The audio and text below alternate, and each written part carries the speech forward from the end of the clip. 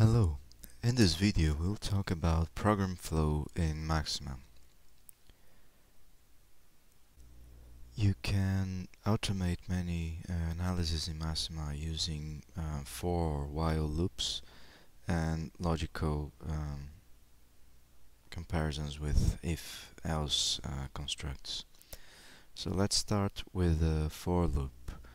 So if I want some counter A to go through from 1 to 10, say in steps of 1, I will build a for loop with this syntax. So this is the counter, this is the where it starts, where it ends, and this step. And whatever you put after the do here is what you expect your calculation to do. So I'm just showing the number the counter takes here in the iterations of the for loop. So if I want to change the step, say from 2 to 2, something like this, if I alter the beginning, something like this. So that's the basic syntax for a for loop. You see it ends when you finish your statements here. So for example, if you want to populate a list, we start with an empty list and then we make a for loop, say from 1 to 10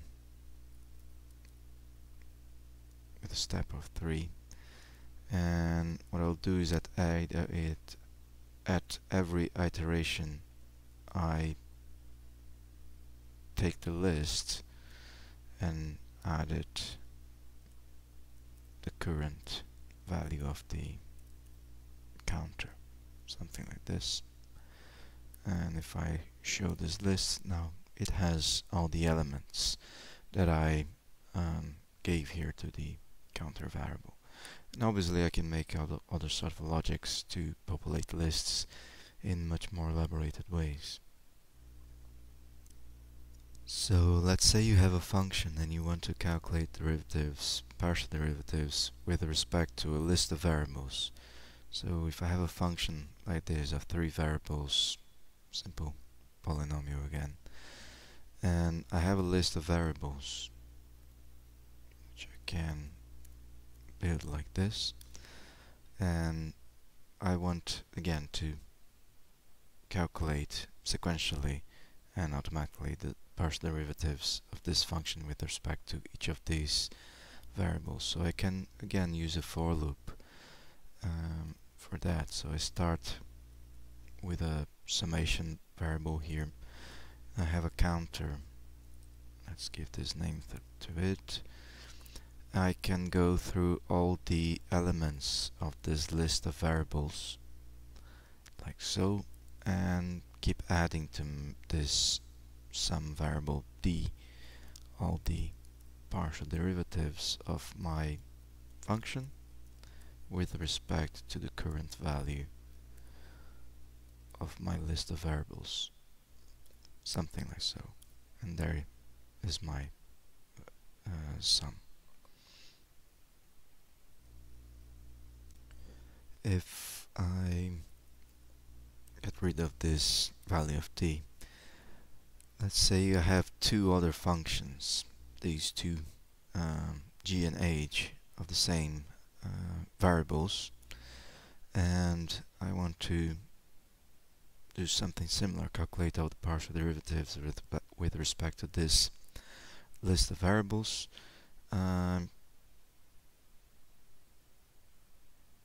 I can also make a list of functions, something like this.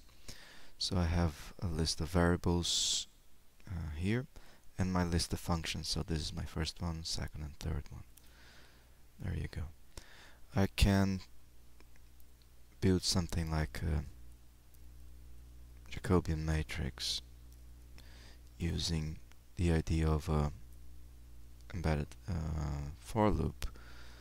So I can first go through all my variables,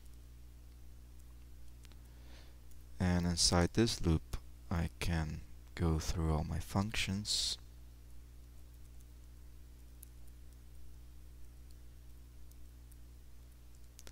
Note that the for loop only ends when you finished your statement, so I can say that my element of my Jacobian is given by the partial derivative of this function with respect to this variable, and I can have my Jacobian matrix like so. If I want a Hessian matrix, I'll just go here and take the second order derivative or something like that. Another example, let's say you have some expression. I'll just build a quick one with a Taylor expansion.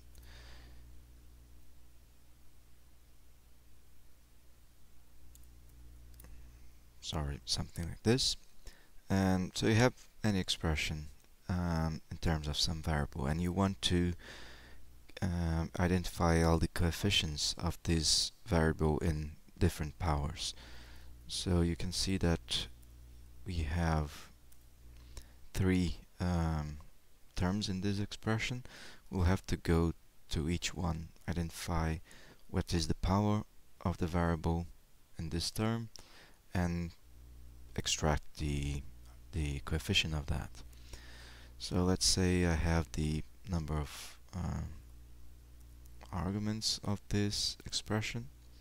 So I have the list of these arguments, so each one of these terms in my expression is now one member of this list of arguments, LA.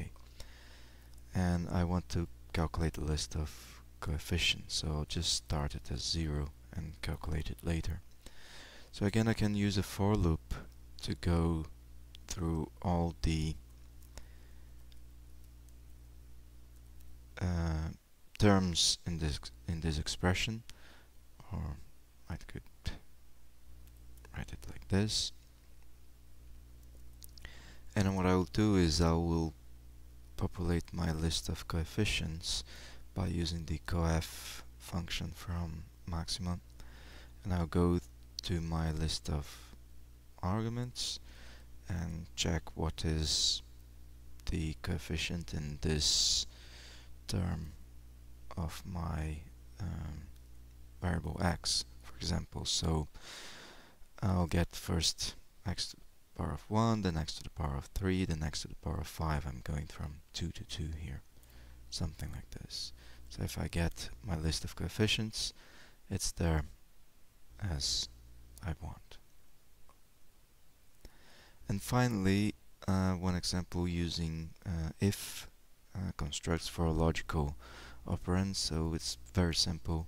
If I have two symbols or two numbers I want to compare, I can just use it like this,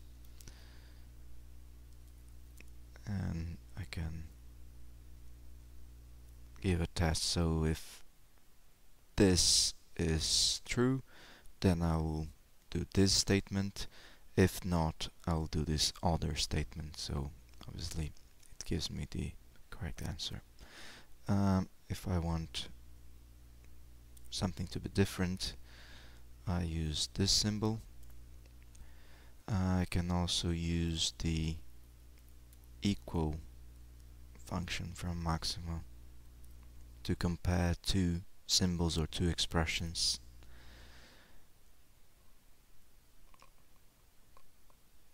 And you can use other sort of logical operands and things like this.